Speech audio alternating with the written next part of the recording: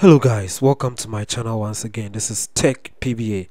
Thanks for joining me. So in this video I'll show you how to resolve issue with your mouse buttons when the primary and then the secondary buttons are interchanged. That is the right click and then the left click when their primary functions are interchanged. So let me show you, or let me give you a visual indication of what I'm talking about. So on this very laptop, when I try to right click on the desktop, the right click menu should pop up, but it doesn't come. But when I use the left click or the click, you can see that the menu showed up. So it means that the primary buttons have been interchanged on this PC.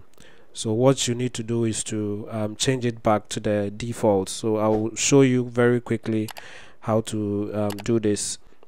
So when I used the touchpad, it didn't work, so I tried a USB wireless mouse, and that too gave me the same results. When I tried to right click, it wouldn't the menu wouldn't pop up, but when I used the left click, the right click menu popped up, which shouldn't be. So let's see how to resolve it. First off, you need to head to control panel by searching for it in the search box, search control panel, select control panel in the list. When it opens, most at times it will open in this view. So what you need to do is to change the view to either large icons or small icons. I like small icons, so I selected small icons. And then the next thing I'll do is to select mouse in the list of options.